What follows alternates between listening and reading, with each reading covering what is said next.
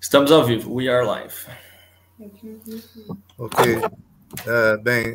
Boa noite a todos que estão acompanhando mais um evento, mais uma edição do evento Nas Trilhas do Rock. Estamos na terceira edição desse evento, né?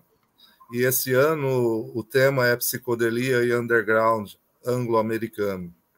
E como palestrante para fazer a abertura desse evento, nós convidamos e gostaria de agradecer, depois a Lívia poderia dizer isso para ele, que eu estou agradecendo muitíssimo a presença dele, que é um autor com o qual aqui no Grupo de Estudos Culturais nós dialogamos muito com a obra dele, né?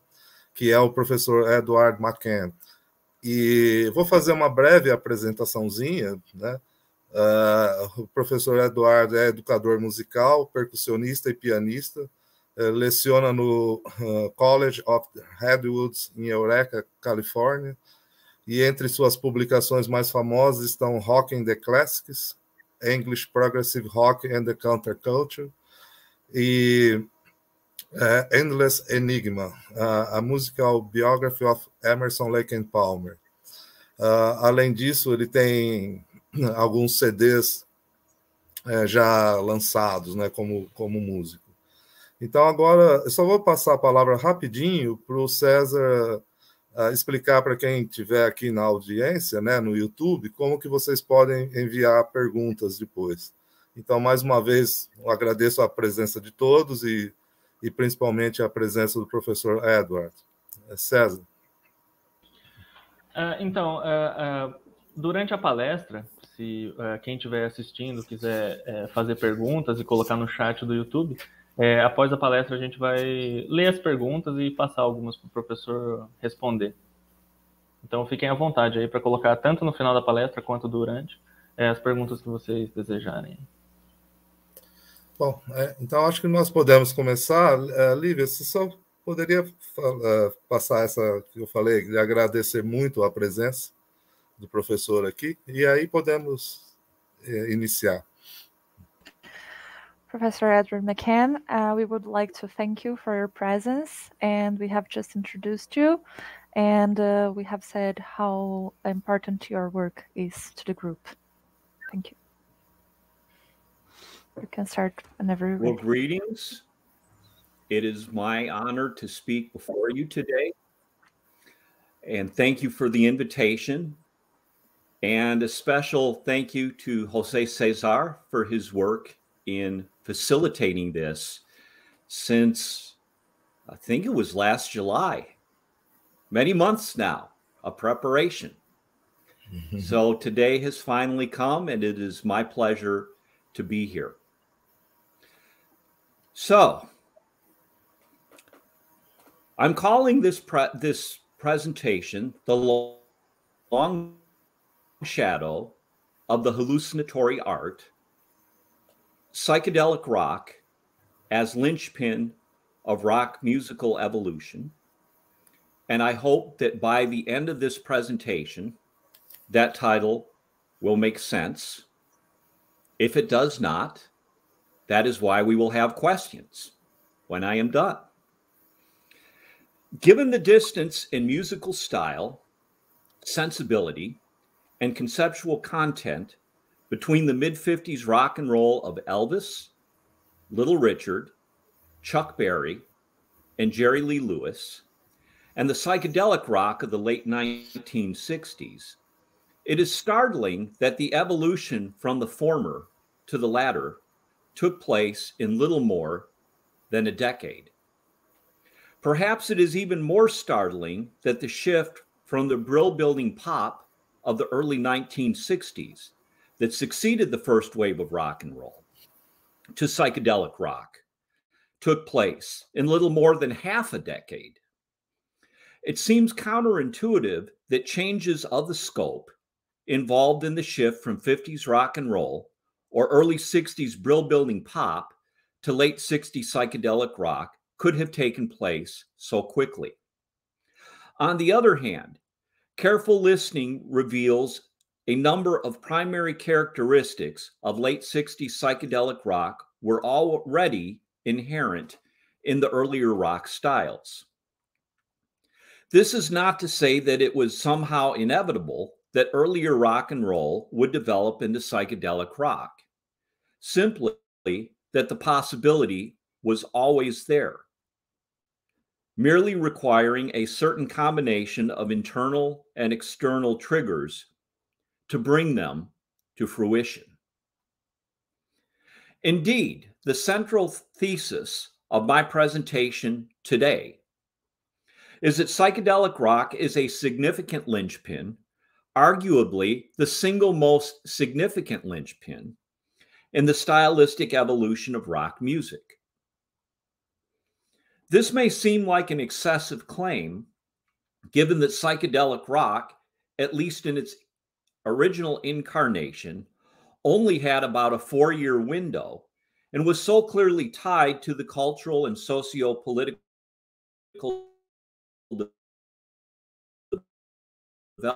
developments of its time.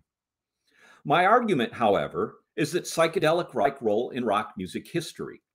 It collected together a number of potentially subversive but underdeveloped elements of earlier rock and roll styles, transformed them in a way that addressed the historical and cultural issues of its own time, and evolved into a multifaceted musical style that eventually branched out in several different and even somewhat contradictory directions as it dissolved at the end of the 1960s. Indeed, as I will demonstrate below, it remains a significant source of influence and inspiration decades after the peak of its artistic, cultural, and commercial impact. With this thesis in mind, I will begin with a brief survey of the first 10 years of rock and roll that focuses on those styles that were part of psychedelic rock's direct lineage. I will proceed to survey the origins of psychedelic rock, including its relationship to the substances for which it was named, and an analysis of its primary musical characteristics. I will end with a consideration of its dissolution into a number of new styles that would be of considerable significance to the 1970s, and its continuing relevance as a potent source of later revivals after 1980. Given the relentless recycling of the first wave of rock and roll as nostalgia and so-called oldies music, it is easy to forget that beneath its mostly inoffensive lyrics lurked a deeply subversive musical style, whose anarchic undercurrents were easily detected by those who were over 30 years of age when it emerged. Its driving beat, energized rhythms, intense vocal delivery, and frenetic stage show suggested a barely suppressed sexual energy unrivaled by previous forms of popular music, and a blending of black and white musical stylizations drawn from rhythm and blues and rockabilly, respectively, that were fundamentally unsettling to a still segregated America. Perhaps Middle America's reaction to this music at the time of its maximal influence is best captured in the 1958 movie High School Confidential. The movie opens with Jerry Lee Lewis and his band rolling by a tidy, orderly high school on a flatbed truck, performing their new hit, High School Confidential. Immediately thereafter, the troubled anti-hero, played by Russ Tamblyn, appears on screen, and order descends into chaos as the movie's tortured plot is set into motion. In terms of plot development, Jerry Lee Lewis's presence is extraneous. He is never seen again. The underlying message, however, could not be clearer. Rock and roll is an anarchic force inextricably bound up with teenage delinquency, drug abuse, and crime. Indeed, to make sure the viewer gets the point, the legitimate front business of the villain of the movie, the local drug lord, is selling and maintaining jukeboxes that play rock and roll music. Ironically, by the time of this movie's release, the first wave of rock and roll had essentially run its course. Nonetheless, its subversive potential was far from exhausted, and for at least the next decade, it offered younger musicians working in newer styles a rich load of possibilities to mine. The brill-building pop of the early 1960s is often, and in my view, correctly, understood as an attempt by the music industry of the day to, if not shove the rock and roll genie of the 1950s back into its bottle, to tame it, whiten it up in the sense of de-emphasizing its black lineage, and de-eroticize it. Its production is much more refined than 1950s rock and roll, reflecting still lingering Tin Pan Alley influences, and the music of its most representative acts, Frankie Valli and the Four Seasons, the various girl groups produced by Phil Spector, mostly banishes the breakneck tempos, distorted electric guitar, pounding boogie-woogie piano, and intense vocal delivery of 50s rock and roll in favor of clean vocal harmonies, lush orchestral backdrops, especially courtesy of Spector's wall of sound arrangements, and bright, trebly production. The West Coast surf rock that emerged at almost precisely the same time, most famously represented by the vocal surf rock of the Beach Boys, but also by the instrumental surf rock of Dick Dale, exhibits many of the same characteristics. Nonetheless, psychedelic rock would eventually ferret out the subversive potential of both Spector's wall of sound production and Dale's guitar innovations.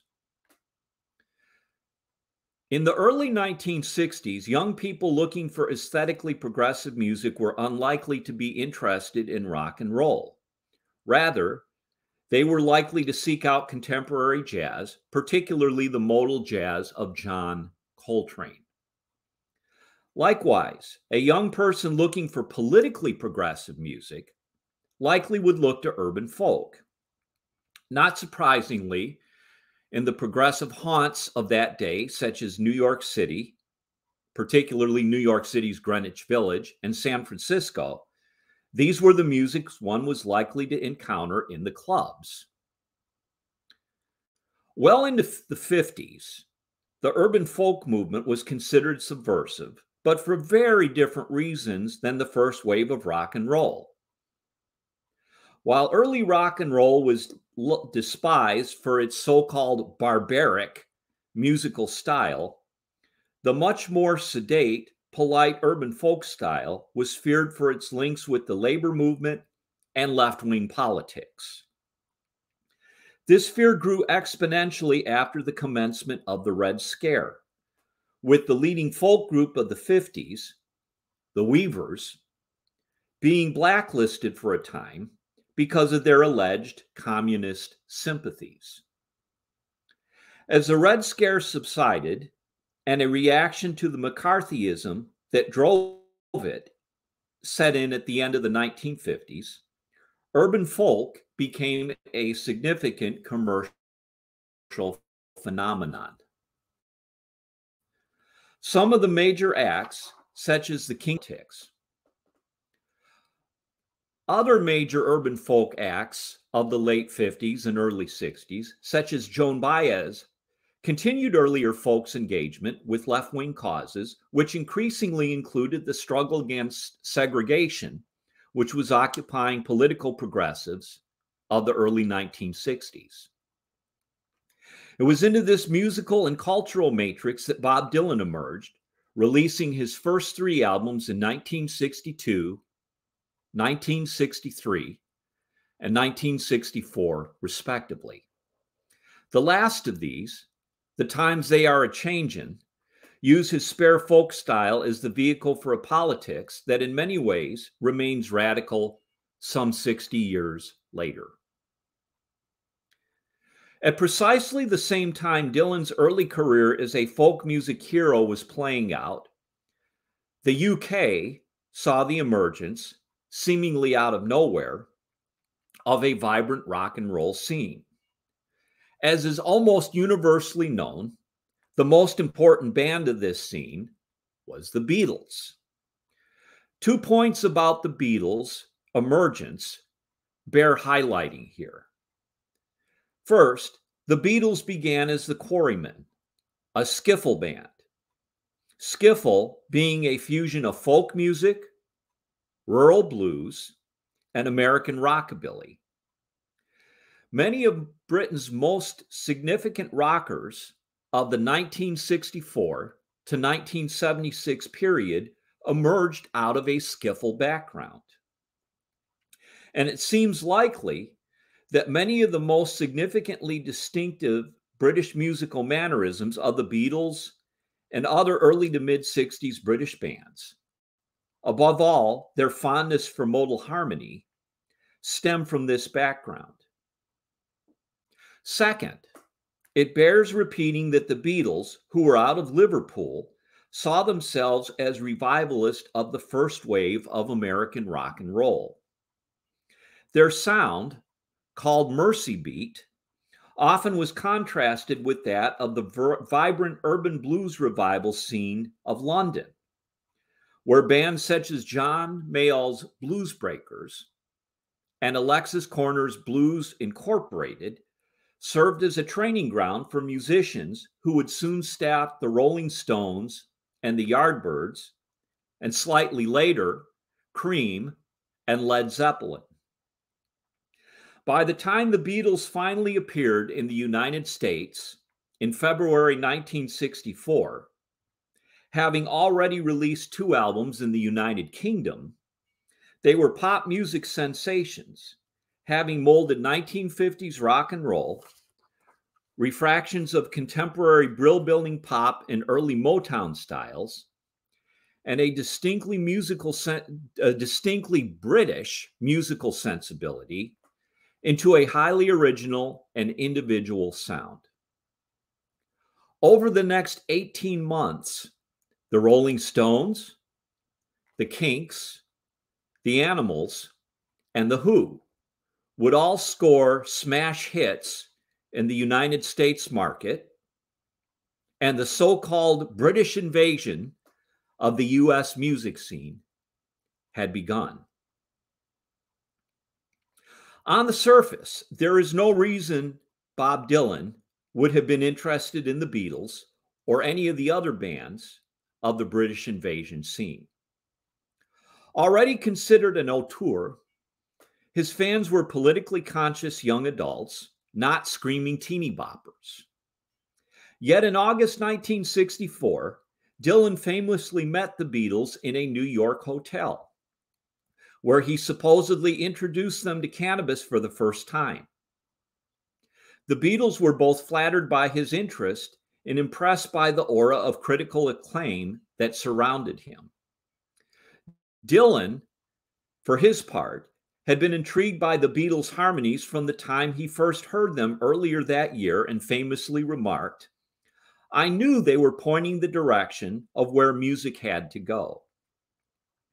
Dylan was growing impatient with the purism and traditionalism of the folk music scene and was beginning to entertain the possibility of a different kind of songwriting. Although overplaying the significance of this one meeting feeds into the kind of great men of history narrative that Dylan's and the Beatles' generation were trying to move away from, in fact, within months of this meeting, both were pursuing very different directions than they had before, directions that would profoundly impact the trajectory of popular music during the second half of the 1960s. Beginning with his 4th album, Dylan's lyrics began to move away from straightforward socio-political commentary into a more ambiguous surrealism featuring rich, evocative imagery that often appears to contain multiple levels of meaning. By his 5th album, Bringing It All Back Home, released in 1965, this new approach is forefronted, nowhere more so than in the first song on side 2 of the LP format, Mr. Tambourine Man. A cursory listen to Tambourine Man does not reveal how far Dylan had shifted from his 1962 to 1964 output. The music is still mostly acoustic, the lone exception a subtle, subdued electric guitar part dubbed in the sonic background. However, once one begins to follow the lyrics closely, it is evident Dylan is occupying a very different space than before. While many have pointed to the lyrics' apparent drug references, in fact, Dylan wrote Tambourine Man in early 1964, before he was introduced to LSD. Nonetheless, in this song, he has shifted from lyrics that denote to lyrics that connote. That is to say, in his first 3 albums, the intent of the lyric is clear. He addresses particular topics in a way that you know both what he is addressing and what his view is concerning the topic he is addressing.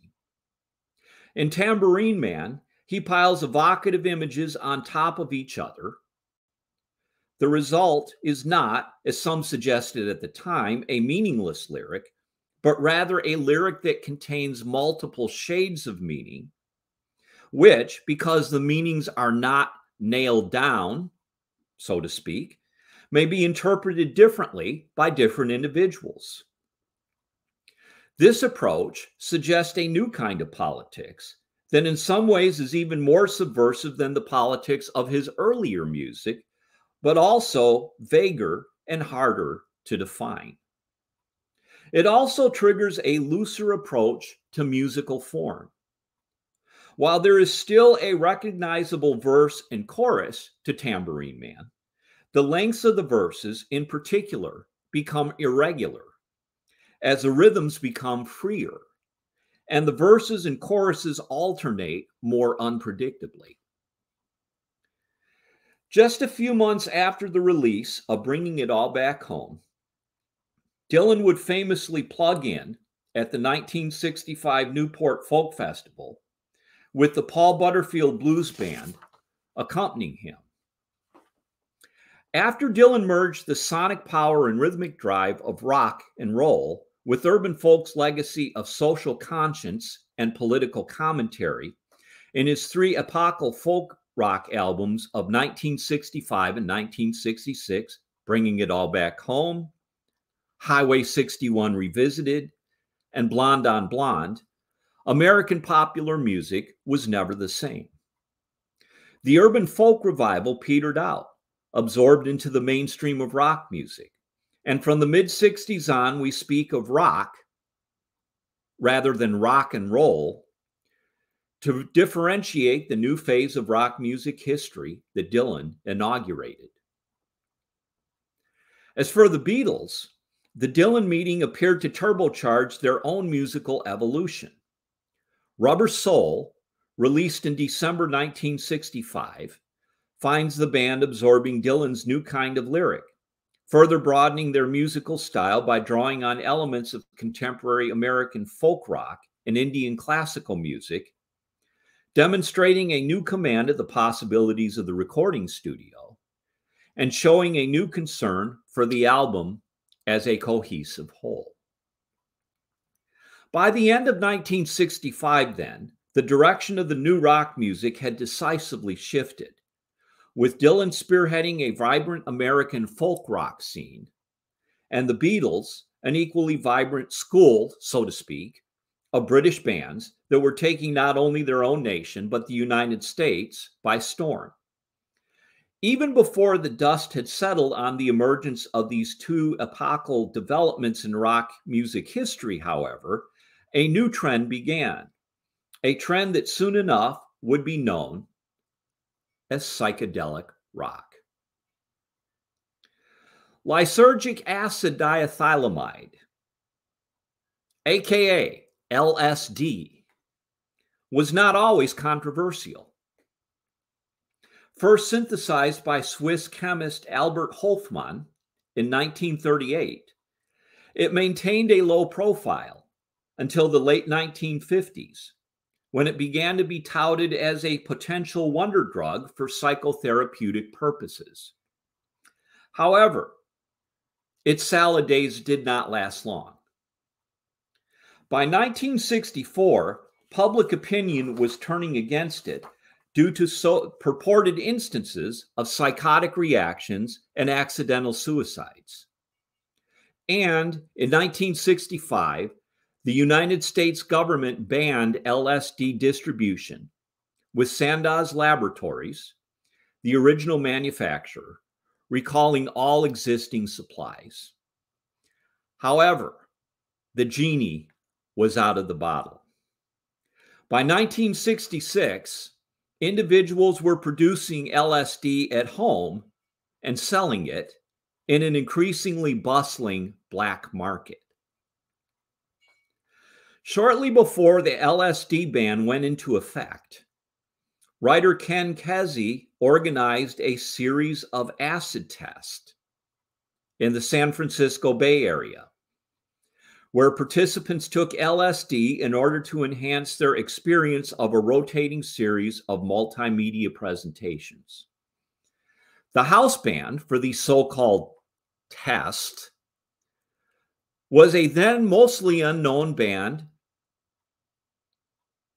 that had been called the Warlocks, but now were called the Grateful Dead.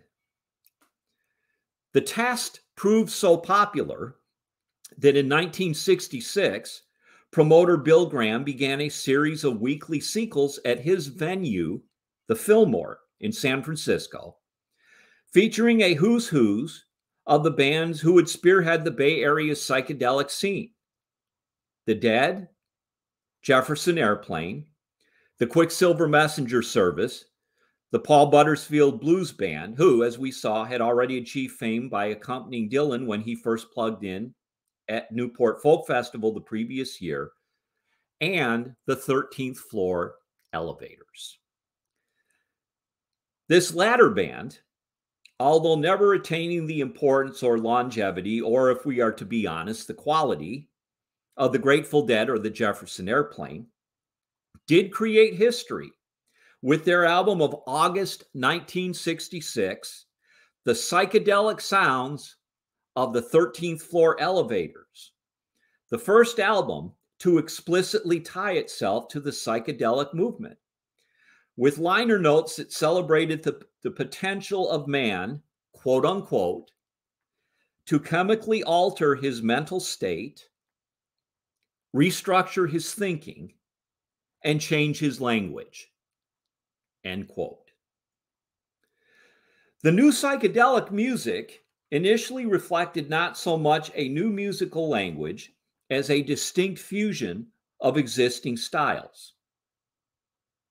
The folk rock of Dylan and his acolytes, the music of the heavier British invasion bands such as the Kinks and the Who, perhaps channeled through mid-60s American garage rock, surf rock, modal jazz, especially John Coltrane, modern avant-garde classical music, especially the music of Karl-Heinz Stockhausen, who actually was resident at nearby University of California at Davis during the 1966-1967 academic year. In the mid-1960s, it was very much in the air. So on Middle Eastern modes to color some of his most characteristic surf compositions of the early 1960s. And by 1965, British invasion bands were beginning to pioneer a so-called raga rock subgenre. The Yardbirds, in their Heart Full of Soul, and the Kinks, in See My Friends, used electric guitars to evoke the drone-like quality of the Indian sitar, while the Beatles became the first rock band to use an actual sitar in Norwegian Wood from their album Rubber Soul. By 1966, vibrant psychedelic rock scenes had begun to develop not only in the San Francisco Bay Area, but also in Los Angeles and London. A host of clubs had opened that catered to the new music, such as the Avalon Ballroom in San Francisco, the Whiskey A Go-Go in Los Angeles, the UFO Club and the Middle Earth in London. And established rock musicians had taken note. The grand finale of the Beatles' album Revolver, released in August 1966, is Tomorrow Never Knows, arguably the first commercially available recording of psychedelic rock, given that Revolver was released 12 days earlier than the psychedelic sounds of the 13th floor elevators. John Lennon adopted the lyrics of this song from Timothy Leary's book, The Psychedelic Experience, a manual based on the Tibetan Book of the Dead. Here we should directly address Timothy Leary, the apostle of LSD, who, at the Human Be-In held at San Francisco's Golden Gate Park on January 14, 1967, uttered his famous dictum, "Turn on, tune in, drop out." Under Leary's influence, a sizable segment of the hippie subculture came to view hallucinogen taking as a form of political protest, believing that LSD and other hallucinogens open new portals of consciousness that mainstream society, the establishment, as they called it, was intent on ignoring.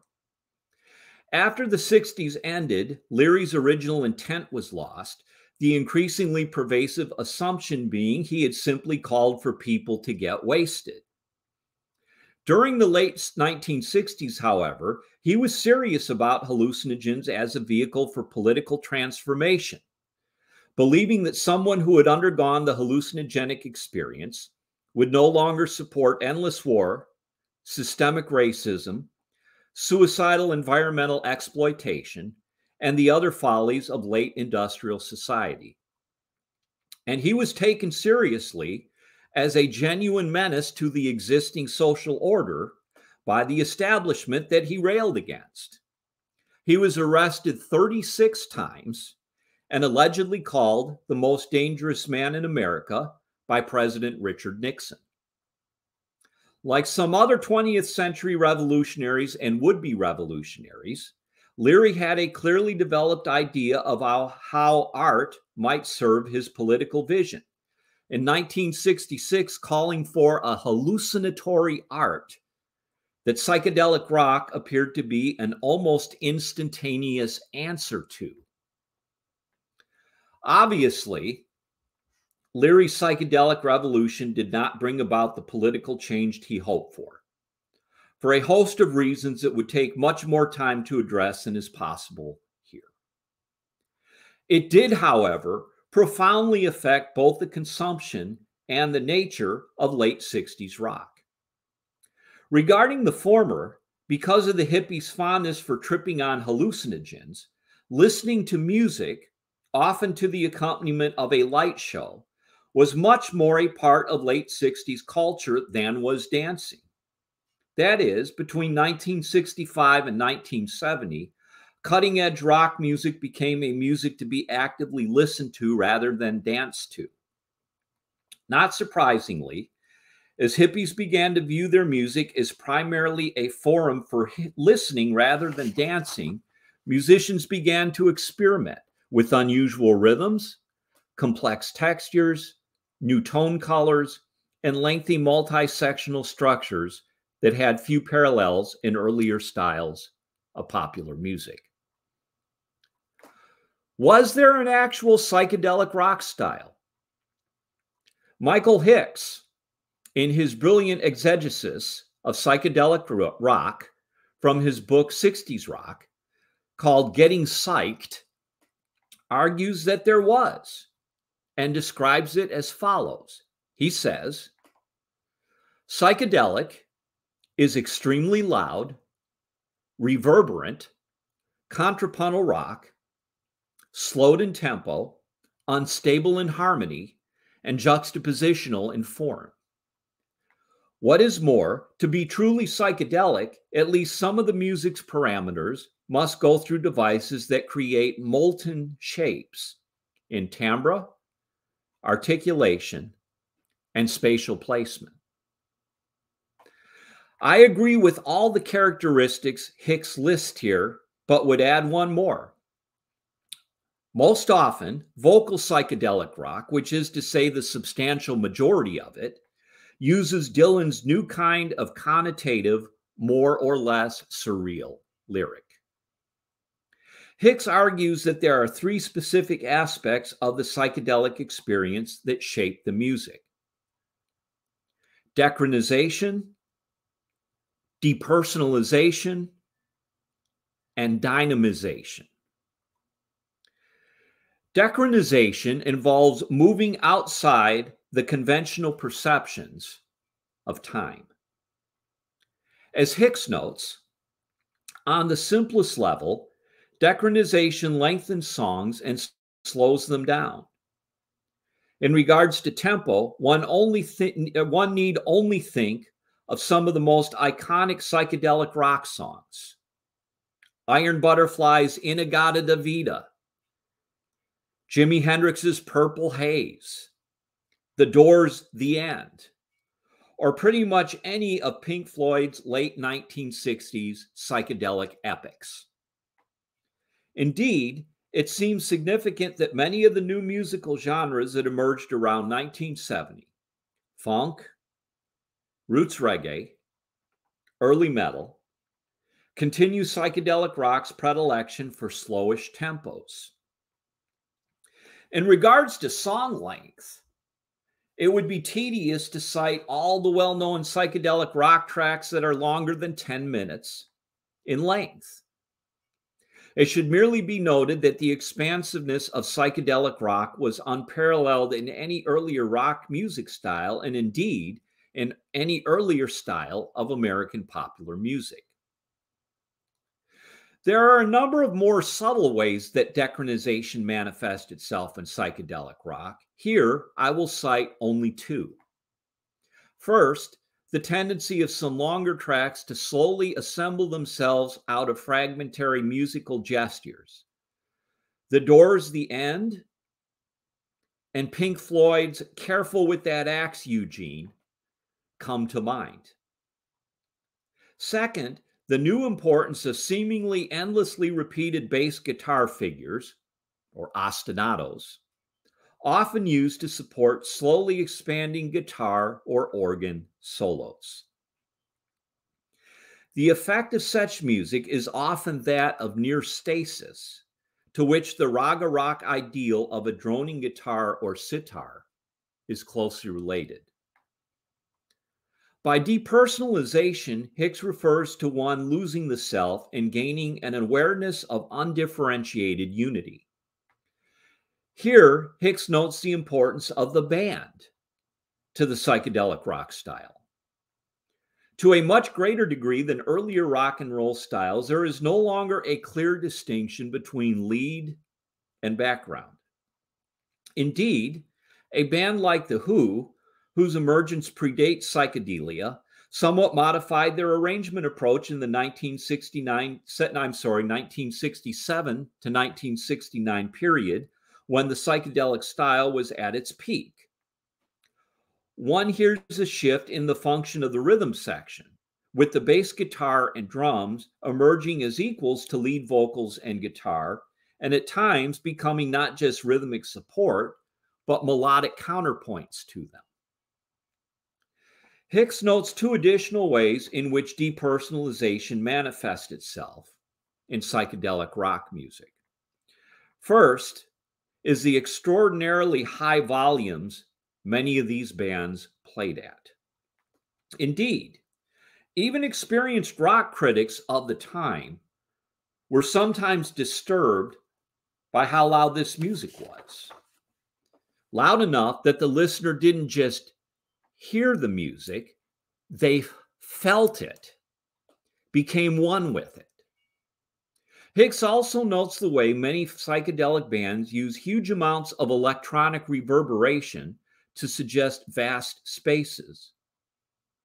Given that the 1967 through 1969 period marked the peak not only of LSD use, but of the race to the moon, the twin conceits of inner space and outer space were never far away for either the psychedelic rock bands or their hippie audiences.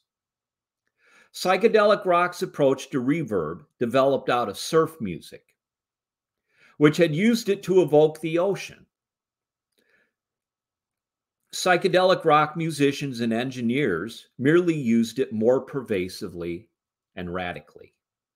Indeed, one could go even farther into the past, to Bo Diddley's futuristic song, Bo Diddley, of 1955, or a hypnotically repeated rhythm overlaid with drone harmony and tremolo and reverb-laden electric guitar breaks seems to anticipate several key elements of the psychedelic style.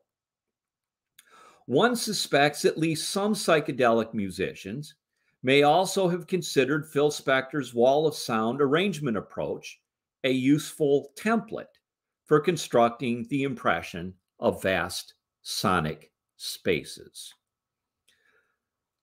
By dynamization, Hicks refers to the manner in which the psychedelic experience appears to make physical objects melt. As he puts it, objects become liquid, dripping, streaming with white-hot light or electricity.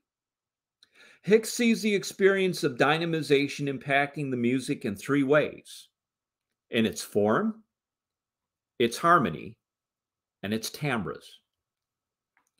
In regard to form, by 1965, bands such as the Yardbirds and the Mothers of Invention were releasing songs, For Your Love and Help I'm a Rock, respectively, in which the modest contrast between verse, chorus, and bridge that had characterized earlier rock music were abandoned in favor of sections that baldly contrasted tempo, style, modality, texture, and instrumentation. By 1966, multi-section songs were becoming the norm in the emerging psychedelic rock sound, and, as Hicks notes, by 1967, this process was essentially complete, as bands segued individual songs in such a way as to make a whole album side become a single track. In concert, they played successive songs attacca, without pausing from one to the next. Indeed, at the height of psychedelia, non-psychedelic rock bands who wished to evoke the style realized they could psychedelicize a song at the macro level by simply juxtaposing sonic blocks. Regarding harmony, psychedelic rock was the most harmonically adventurous rock style at the time of its emergence. And even the more complex progressive rock style that superseded it after 1970 did not extend its harmonic vocabulary in any essential way. Modality, the use of the old church modes or similar modes in place of the modern major and minor scales, had already become an important aspect of 1960s rock through the British invasion bands. It was only with the emerging pervasive in rock music. Musicologists such as John Shepard see functional harmonies drive away from and back to the tonic chord, as mirroring capitalist society's concept of progress through spatialized time towards some clearly defined goal, and its regularly recurring chord changes as encapsulating capitalist society's preoccupation with the passing of an objectively measured chronological time. Modality, on the other hand, with its weaker chord progressions and chord hierarchies, and more ambiguous sense of tonic, would seem to mirror precisely the kind of acid-induced sense of freedom from time that Timothy Leary hoped that a so-called hallucinatory art would convey.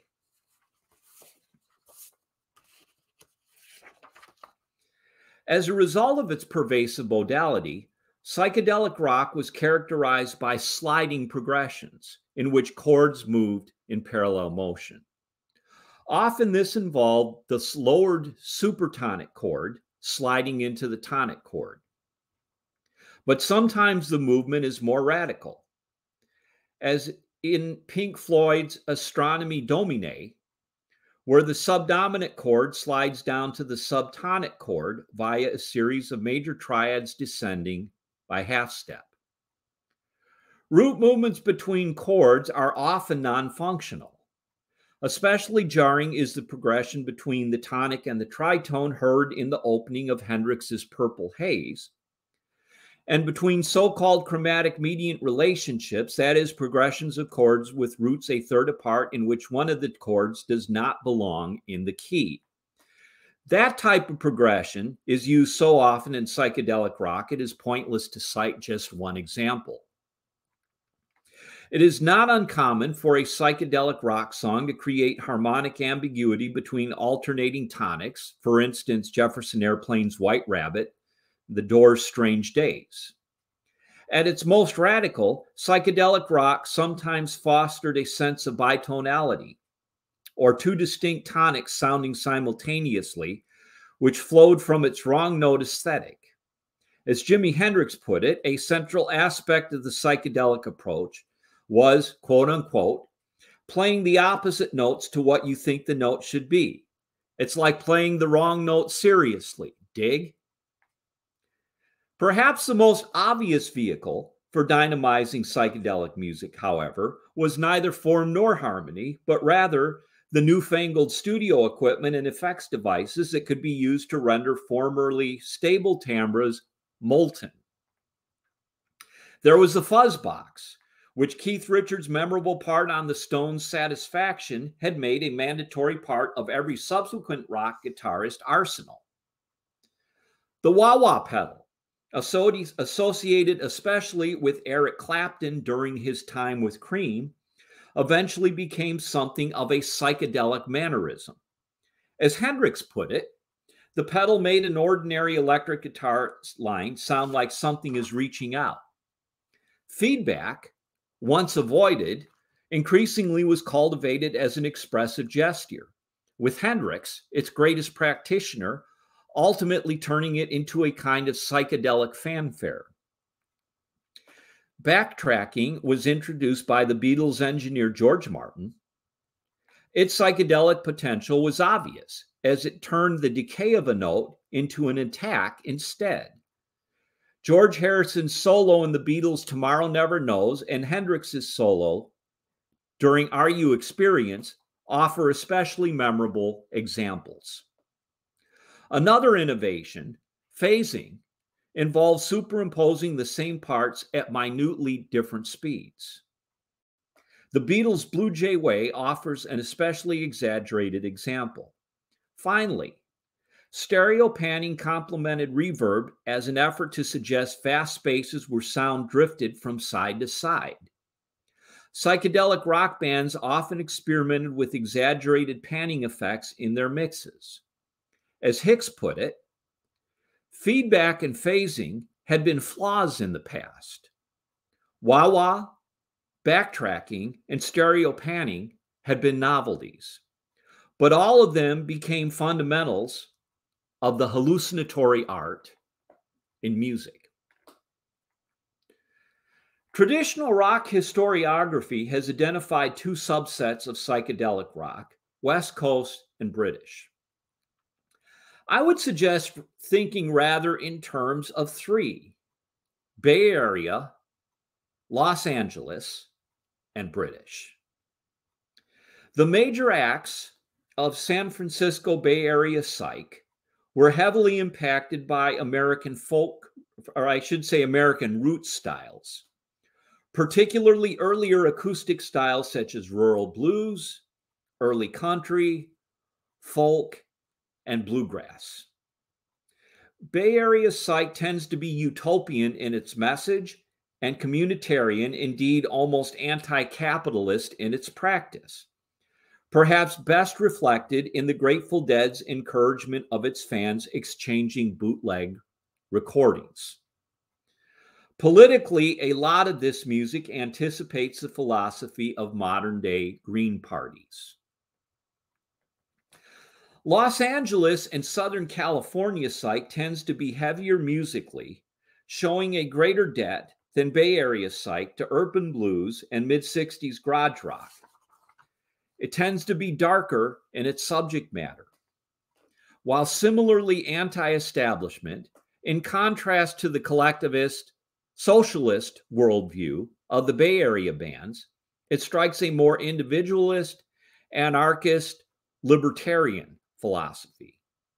Its major bands include The Doors, Steppenwolf, Iron Butterfly, Frank Zappa and the Mothers of Invention, and Alice Cooper, which originated in Phoenix but moved to Los Angeles when it became clear the Phoenix music scene of the time could not support their aspirations.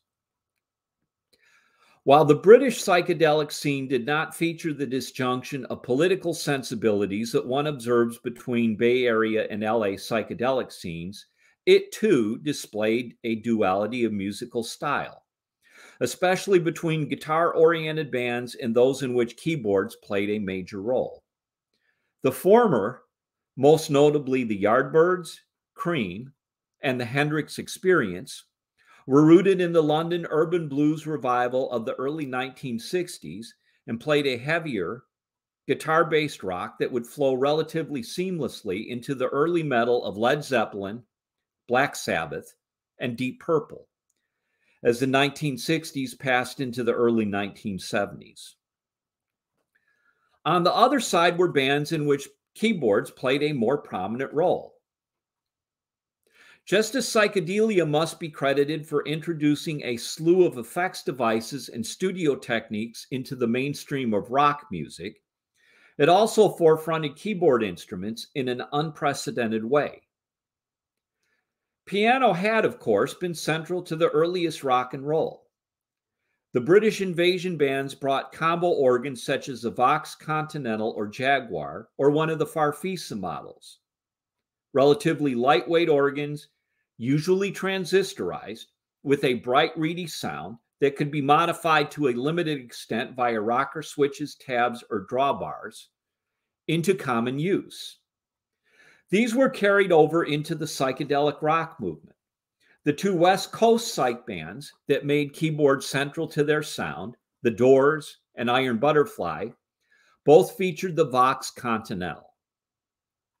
However, in the music of the British psychedelic bands that paved the way for full-blown 1970s progressive rock, the Moody Blues, Procol Harum, Pink Floyd, and the Nice. I like to call them the Big Four of British proto-progressive rock. One notes further innovations. First is the introduction of the mellotron, an invention of the early 1960s that produced sound by running a strip of tape across a replay head. Its library of pre-recorded string, woodwind, and choral voicings allowing a keyboard player to evoke a string orchestra or a large choir. The Beatles sporadically used it as something of a novelty item. The Moody Blues, on the other hand, made it central to their sound. Second is the displacement of the combo organs by the larger, more mechanically complex Hammond organ. Procol Harum used it as a substitute pipe organ in their best-known songs, such as A Whiter Shade of Pale. While the nicest keyboardist, Keith Emerson, who was called the Hendrix of the organ in the late 1960s, ran his Hammond through a Leslie rotor speaker, mic'd it, and ran the mic speaker through a Marshall amplifier to create the gritty, overdriven sound with exaggerated key click that would become central to later rock music. There were other differences between these four bands. The Moody Blues and Procol Harum remained essentially song-based in the manner of the Beatles, while Pink Floyd and the Nice were much more given to long sections of instrumental stretching out. They were united, however, by their use of keyboards as another method for creating a sense of huge sonic space. Cathedral-like, in the case of the Hammond, or symphonic, in the case of the Mellotron. Psychedelic rock emerged suddenly in 1965 and 1966. It dissolved a bit less suddenly between 1969 and 1971. Cream played their final shows at the end of 1968 and released their final studio album in 1969. Frank Zappa disbanded the Mothers of Invention in late 1969. When he reformed them a year later, it was as the Mothers, and their music changed substantially. Keith Emerson disbanded the Nice in early 1970. Jimi Hendrix and Janis Joplin died within a month of each other in September and October 1970. Joplin had by then left Big Brother and the Holding Company and had formed the Full Tilt Boogie Band. The Doors released their final album with Jim Morrison in April 1971. He died less than 3 months later. Jefferson Airplane essentially dissolved in 1972. They would later reconvene as the more polished and commercially oriented Jefferson Starship. The only two major psychedelic rock bands that continued on uninterrupted through the 1970s were Pink Floyd, who gradually shifted to a progressive rock that smoothed out and tightened up their trippy late 1960s soundscapes, and the Grateful Dead, who explored a plethora of styles during the 1970s, united mainly by their continuing commitment to improvisation and spontaneity.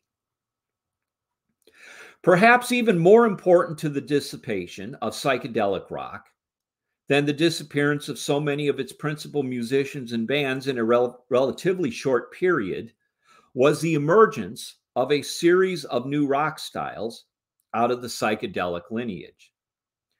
Perhaps the two most significant were progressive or prog rock and early or classic metal. Arguably, the two key moments in the emergence of prog rock were the first album of King Crimson, released in October 1969, and the first album of Emerson, Lake and Palmer, a group founded by Keith Emerson and Greg Lake after Emerson had disbanded the Nice and Lake had left King Crimson in November 1970. Emerson's explanation for why he broke up the Nice may offer one of the clearest descriptions of the difference between psychedelic rock and the styles that emerged out of it around 1970. To quote Emerson, "No longer could it be okay to freak out indiscriminately. No longer could it be okay to scream and shout lyrics. We had had our fun. And as the 70s approached, I prepared myself for a decade of control." We'll remember that Michael Hicks described the psychedelic rock style as follows. Psychedelic is extremely loud, reverberant, contrapuntal rock, slow in tempo, unstable in harmony, and juxtapositional in form. What is more, to be truly psychedelic, at least some of the music's parameters must go through devices that create molten shapes in timbre, articulation, and spatial placement. Prog rock continued to develop psychedelic rock's contrapuntal textures, adventurous harmony, and juxtapositional structures.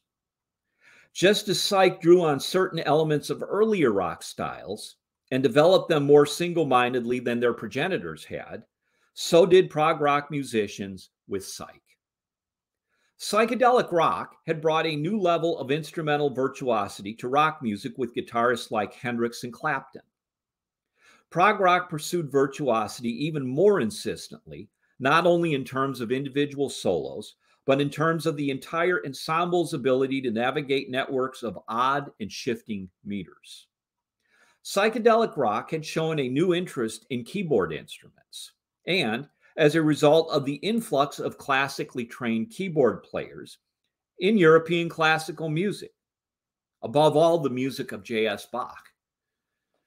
Prog rock would go much further in its integration of both keyboard instruments, especially the newfangled analog synthesizers of the 1970s, and classical music techniques into the classical music techniques and structures into the mainstream of rock. Perhaps it is the differences, however, that are most significant. As Emerson's quotes suggest, prog rock reacted against the perceived formlessness of the long instrumental passages of psychedelic rock. Prog rock tends to be more tightly structured and systematically composed, with a relative de-emphasis on improvisation, which generally is consigned to specific sections. It also reacted against what it perceived as the excess use of reverberation. While prog rock is, like psych, contrapuntal, its parts generally do not bleed into each other the way they often had in psych, but remain clearly separated in the mix. In short, prog transforms many of the most significant features of psych to make it appropriate, or I should say maybe, make it an appropriate musical style for a decade of control. At the risk of drawing an overburdened analogy between the music and the era that it emerged in, perhaps we might put it this way. The cutting-edge music of the 70s sought to bring structure and organization to the explosive musical innovations of the 60s, in the same way that the politics of the 70s sought to come to terms with and integrate the new concerns with racial and gender equality and environmental stewardship that had exploded to the forefront in the 1960s. Although the early metal of Zeppelin, which developed out of the Yardbirds much the same way that Emerson, Lake, and Palmer developed out of the Nice, Deep Purple, and Black Sabbath is quite different from the prog rock of Emerson, Lake, and Palmer, Yes, Genesis, and King Crimson. Its development out of and away from psychedelic rock shows certain common features. Again, the forms tighten up, excessive reverb is eliminated, and textures are clarified. And an aggressive, very masculine virtuosity, which was more exclusively soloistic and less ensemble-oriented than in progressive rock, is forefronted. In my book, Rocking the Classics, English, the Progressive Rock, and the Counterculture, I argued that 1970s prog rock carried on the Apollonian legacy of psych in its grappling with philosophical and socio-political topics, while early metal carried on the Dionysian legacy of psych in its celebration of masculine sexual energy, its focus on heavy and often negative emotional states, and on occult subject matter.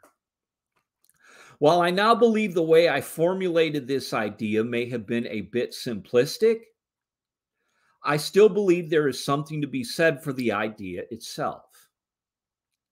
Prog rock and early metal, when considered simultaneously as two sides of a larger meta style, logically carry forward different aspects of the musical, social, and political legacies of the psychedelic rock movement into the 1970s. And to be sure, psychedelic rock's legacy during the 1970s did not end with prog rock, early metal, or the styles that would emerge from them. To the contrary, it affected styles from jazz rock fusion, especially the Mahavishnu Orchestra, whose music can accurately be described as a blending of psychedelic rock, modal jazz, and Indian classical music, to funk, especially through the various groups headed by George Clinton, which blended funk and psych, to Southern rock, where bands such as the Allman Brothers and ZZ Top melded elements of guitar-based psychedelic rock, country music, and jump blues. Indeed, it is worth pointing up again that the generally slower tempos of the styles that emerged at the end of the 1960s, funk, roots reggae, early metal, are almost certainly a legacy of the psychedelic revolution. Nor should the legacy of psychedelic rock be understood to have dissipated at the point the 70s styles that developed out of it ran their course. To the contrary, it is only around 1980 that the long history of neo-psychedelic revivals began. They first emerged out of Britain's early 80s post-punk scene, producing most famously Echo and the Bunnymen. This was followed in the US by the so-called Paisley Underground movement in California, which reached its peak in the mid-1980s. Two scenes that became popular in the UK and in the US during the mid to late 1980s, the free festival scene in the UK and the jam band scene in the US, have strong ties to psychedelia. In the UK, the Ozric Tentacles, who are probably the most important band to emerge from the free festival scene, evoked the psychedelic and progressive rock, or I should say the psychedelic / progressive rock fusion of the 70s British French act Gong, while in the US, Fish, a band deeply influenced by the Grateful Dead, became a major touring act through the jam band scene, as did the Dave Matthews Band. Yet another psychedelic revival emerged in the late 1980s and early 1990s through the so-called shoegaze wing of British alternative rock. Finally, the 1990s drone rock of acts such as the Icelandic band Sigur Rós and the various projects led by the New Zealand guitarist Roy Montgomery must be understood as another wave of psychedelic revival. Indeed, by the 1990s, the legacy of psychedelic rock was no longer confined to rock. The house, techno, and trance forms of electronic dance music that emerged out of the 1980s and 1990s rave scene are all indebted to the ethos and to many of the general aims, if not necessarily to the specific techniques, of psychedelic rock. Indeed, it is significant that the various revivals and continuations described here have tended to be underground phenomena, with the musicians associated with them who have achieved commercial success being much more the exceptions than the rule. This suggests that unlike so many other musical styles that have come and gone over the past 50 to 60 years, psychedelic rock has never become overcoded. That is to say, its predominant musical gestures have never become comfortably mainstream, but continue to retain a subversive element, allowing it to retain musical relevance for subcultures that resist conforming to the professed values of post-industrial capitalist societies. Thank you.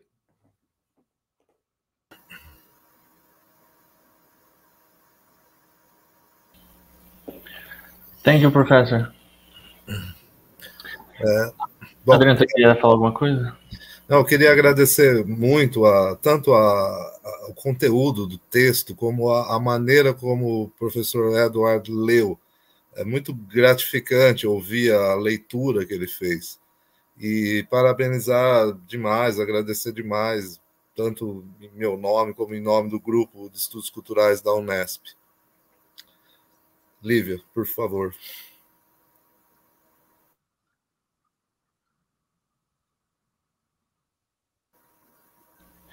Lívia, acho que a gente não está te ouvindo muito bem.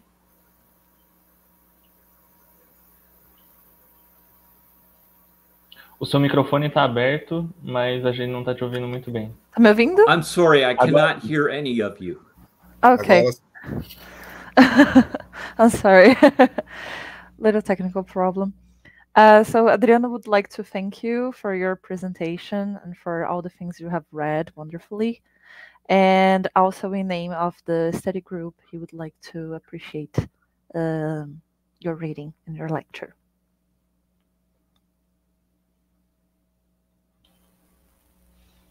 It was my pleasure. Ele agradece. Bom, agora a gente vai passar para as perguntas. César, agora você assume? We are now going to start the questions. Is that okay, Macan?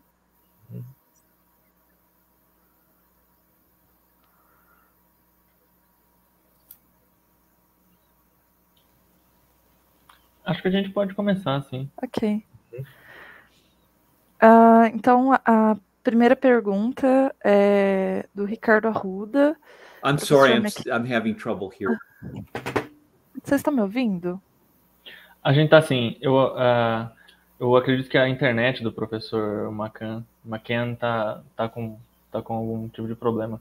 Professor, can you hear us? Is there any delays?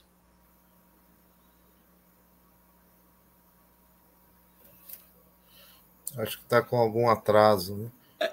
Your voices are phasing in and out.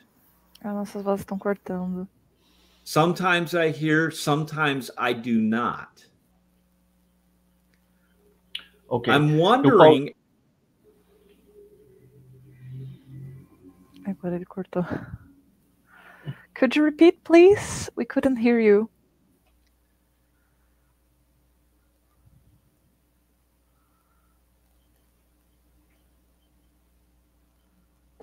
Professor Macan?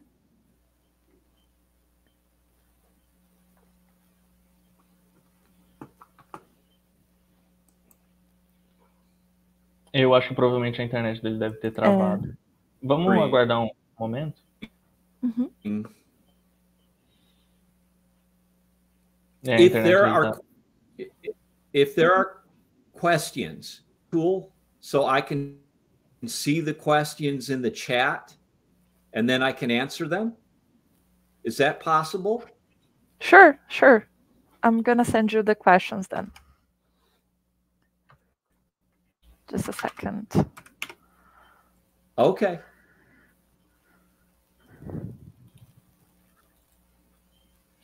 Enquanto... Rua, você pode mandar? Não, eu mando. É mais fácil. É que eu tô sem as... Não tá aberto aqui. Tá. Eu já tô com a seleção aqui. Só um segundinho que eu tô abrindo.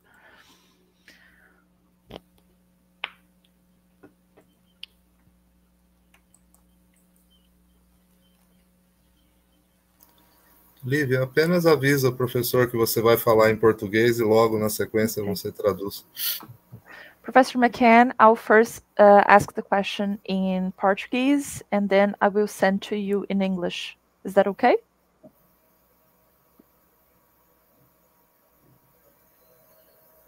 Okay. Okay. Yes. All right.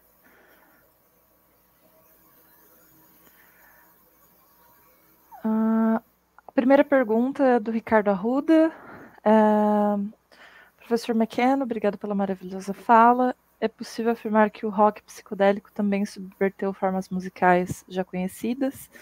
Não apenas o blues e rock and roll, mas o folk britânico e a música europeia, a exemplo de suítes.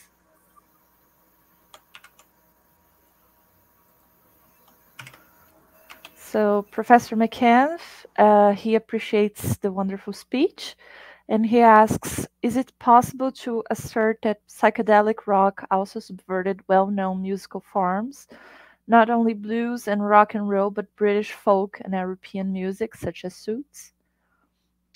Sorry.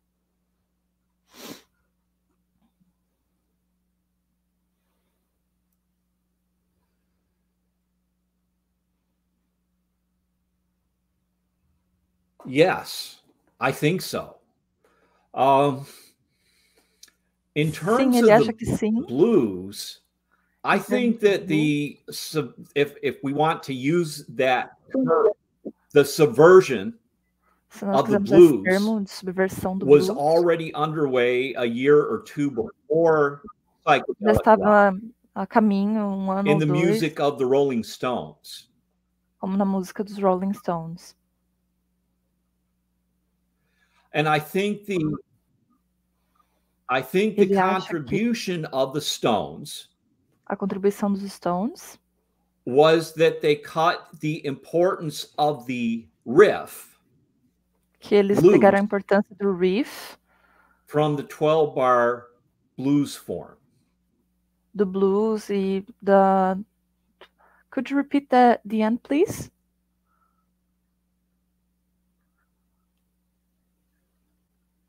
Sure. The Rolling Stones cut the riff loose from the 12-bar blues form so that you could structure a song around a riff without follow the chords of the 12-bar blues. Of the 12th bar, da 12ª forma.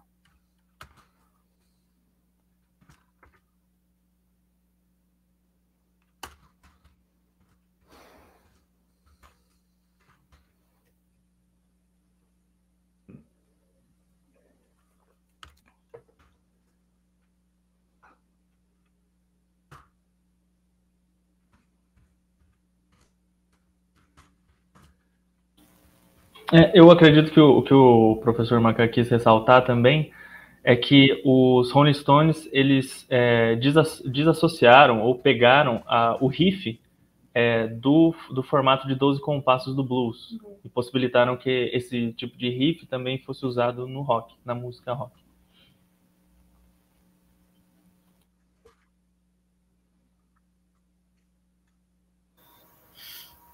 Vamos para mais uma pergunta.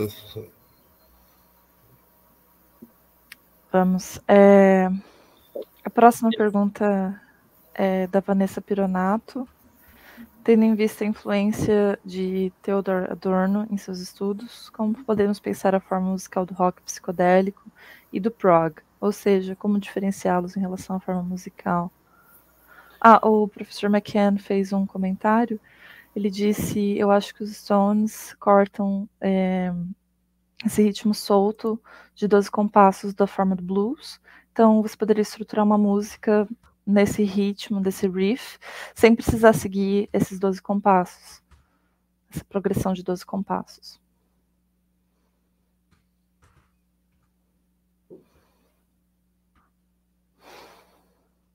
Bom, agora retomando a pergunta da Vanessa Pironato, eu vou repetir a pergunta em português. Tendo em vista a influência de Theodor Adorno em seus estudos, como podemos pensar a forma musical do rock psicodélico e do prog?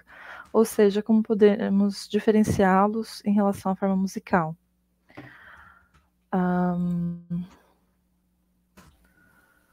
Só um minuto.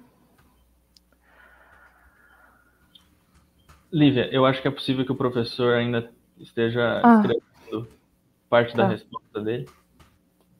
Mas essa pergunta da Vanessa aí, a gente vai fazer ela em seguida. Só esperando ele terminar de digitar. Eu acho que ele vai dar uma resposta mais completa.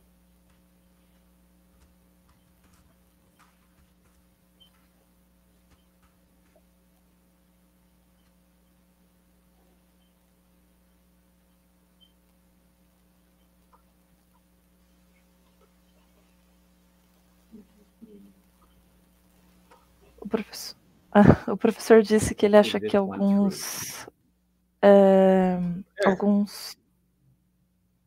Pois não? Alguns psicodélicos até subvertem a forma da sonata, pensando sobre as músicas do Doors, como por exemplo The End e When the Music's Over Where, onde a recapitulação é essencial para o clímax da música.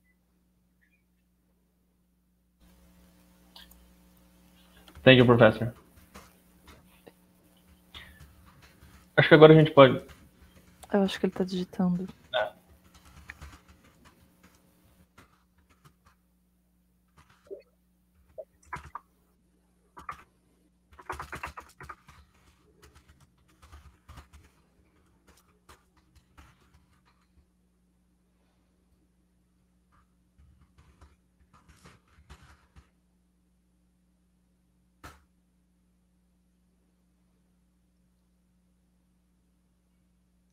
It should be coming to you. Yeah. Para ele, ouvir a música, principalmente a música. Perdão, deixa eu retomar. Para ele, ouvir a música principal vem sempre no final e é quase como escutar o tema principal retornando no fim de uma sonata do tipo allegro do Beethoven, num movimento allegro.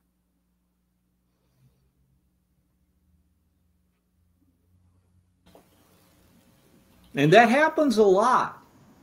Iron Butterfly, Inagata Davida, Pink Floyd, Interstellar Overdrive, where suddenly out of nowhere, you seem to be lost in this swirl. And then suddenly, boom, you're back in the main part of the song. Isso acontece com frequência. So the element of return is there, but it is a very different sensibility. Isso acontece com frequência. Você acaba se envolvendo nesse turbilhão de coisas. And could you repeat the last part, please? Professor Macan? Yes. The element of return. The element of return is there. O elemento do retorno está ali. The sensibility of return is very different in the Doors than in Beethoven. Do que em relação a Beethoven. Ainda assim, essa sensação de retorno é bem diferente, no caso do The Doors e do Beethoven. Né?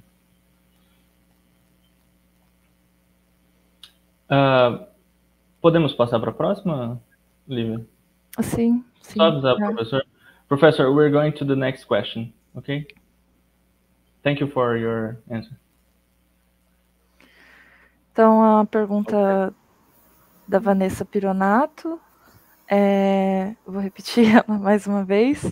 Tendo em vista a influência de Theodor Adorno em seus estudos, como podemos pensar a forma musical do rock psicodélico e do prog, ou seja, como diferenciá-los em relação à forma musical?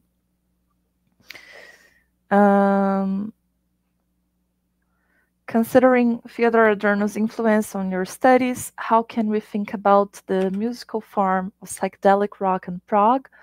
In other words, how can we differentiate them in terms of musical form?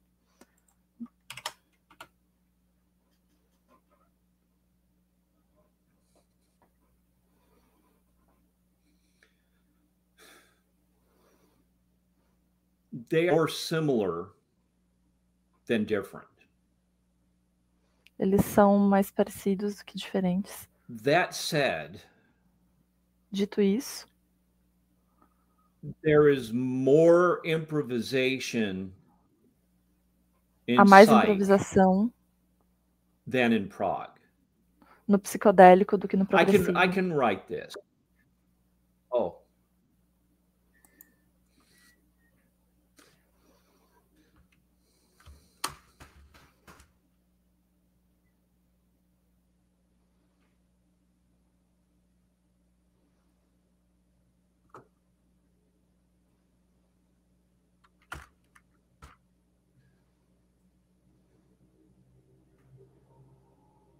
Patient. Of course.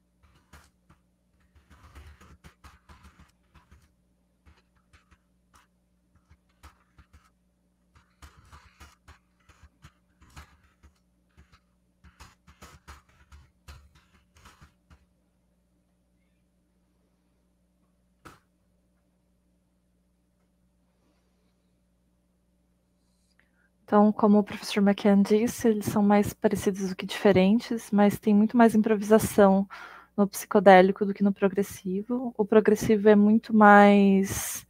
é uma composição mais delicada, mais bem avaliada, e o psicodélico tem uma estética muito próxima do jazz, e músicos do psicodélico, eles tinham muito mais... eles eram muito mais... Eles gostavam muito mais de deixar a música ir onde deveria ir para onde ia, mesmo que não fosse sempre não tivesse êxito.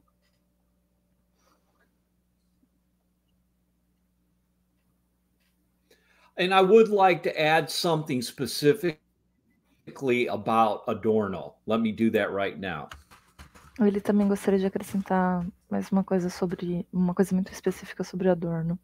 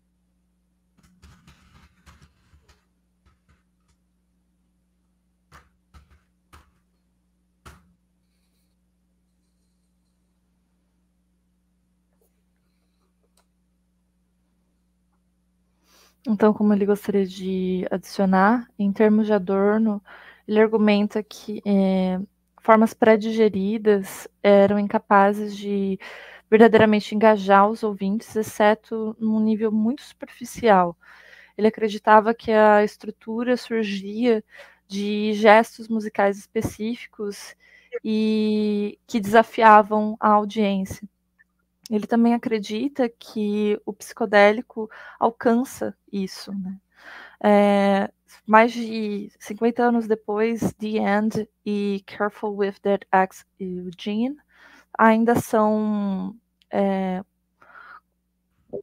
músicas muito difíceis, muito desafiadoras para audiências que não se tornaram confortáveis, elas não se tornaram músicas confortáveis.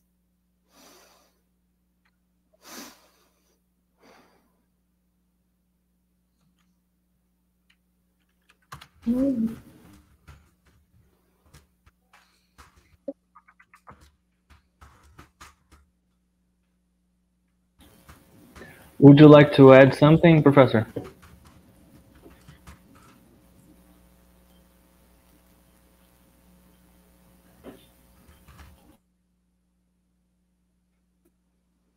Yes.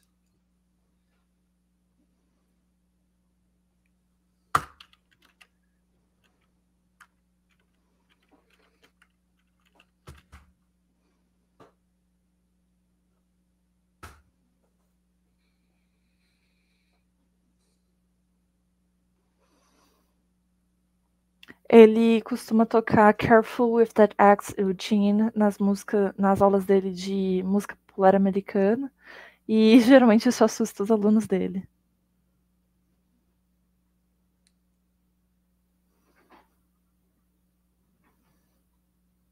Okay. So can we move to the next question? Just add that I think.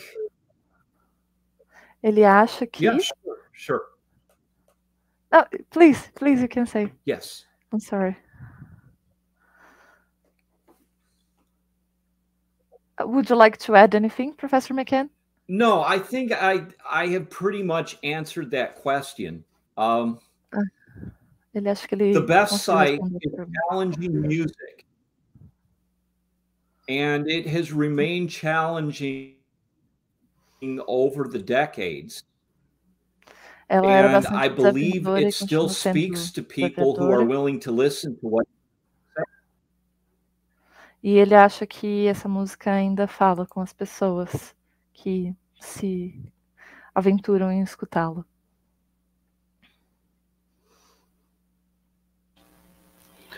Lívia, acho que a gente podia perguntar ao professor se ele aceita responder mais uma pergunta, porque a gente está se aproximando do tempo que a gente tinha combinado com ele. Professor, are you willing to answer one more question? Because we're reaching the end of our... Yes. Okay. All right.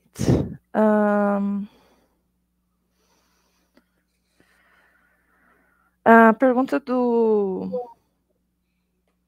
do José César Gomes, ele pergunta, você acha que em alguma das 3 partes da Baía de São Francisco, Los Angeles e Londres, a psicodelia se desenvolveu mais?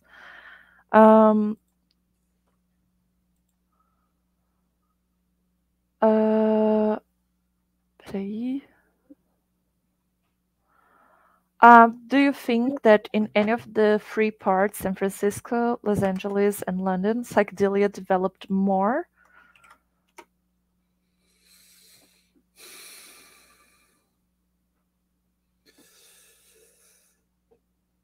That is hard.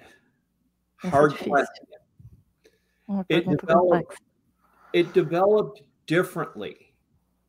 Se desenvolveu diferente, de formas diferentes.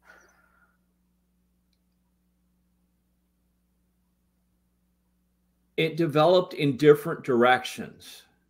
Desenvolveu em formas diferentes, em direções diferentes. San Francisco Psych. A psicodelia de São Francisco ended up feeding into what came to be called Heartland Rock about 10 years later. Acabou alimentando o que viria a ser chamado de Heartland Rock anos depois. A lot of the LA rock, muito do rock de Los Angeles, was clearly foreshadowing heavy metal. Claramente estava ofuscando o heavy metal. And looking at the British psychedelic scene. E olhando para o cenário psicodélico britânico, we very clearly see it go in 2 different directions. Psychedelic rock, progressive rock that way, heavy metal that way. A gente claramente pode ver indo em 2 direções, sendo uma o rock progressivo e a outra o rock psicodélico. But I would say in closing that I think that the general contributions ele gostaria de encerrar dizendo que rock made across the board and across its different geographical centers really became permanent parts of all later rock music. Every later rock style benefited from the technological and production advances that psychedelic rock created. And in that sense, I think psychedelic rock impacted everything that came after it, which is why I end where I started. I see psychedelic rock as the linchpin of rock music evolution. I really do. Could you repeat that, please, making pauses? Sure. I believe that the technological and Ele productive acredita que advancements of psychedelic rock os avanços tecnológicos e the psychedelic, the technological and Os avanços estilísticos do psicodélico impacted all later rock styles. Impactaram em todos os estilos de rock que surgiram depois. Which brings us back que nos leva de volta to the title ao of my título lecture. da palestra. I believe that psychedelic rock Ele acredita que o rock psicodélico is the linchpin é o pivô of rock music evolution. da evolução da música do rock.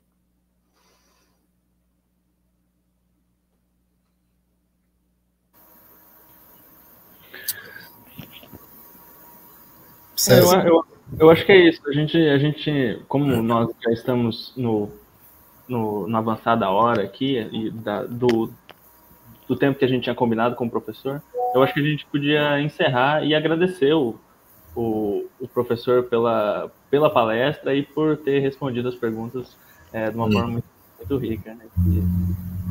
We would like to thank you for your wonderful lecture, and as we are reaching the end of our time for today, thank you also for answering the questions in such a rich way. It has been my great pleasure. Thank you for inviting me. Ele agradece pelo convite. Nós que agradecemos, né? E muito obrigado mesmo, muito grato pela disposição e pela palestra toda. Foi uma grande noite para nós, tarde talvez, nos Estados Unidos. Muito obrigado, professor. We would like to deeply appreciate you for your time and for the lecture. It was a wonderful evening here in Brazil, as afternoon there in the United States. It was a wonderful afternoon here in Northern California. Ele disse que foi uma maravilhosa tarde no norte da Califórnia. Muito obrigado a todos. Então, gostaria de só agradecer a todos que nos acompanharam até aqui. E amanhã, então, continuamos com as palestras do evento. Né? Então, boa noite a todos e até amanhã.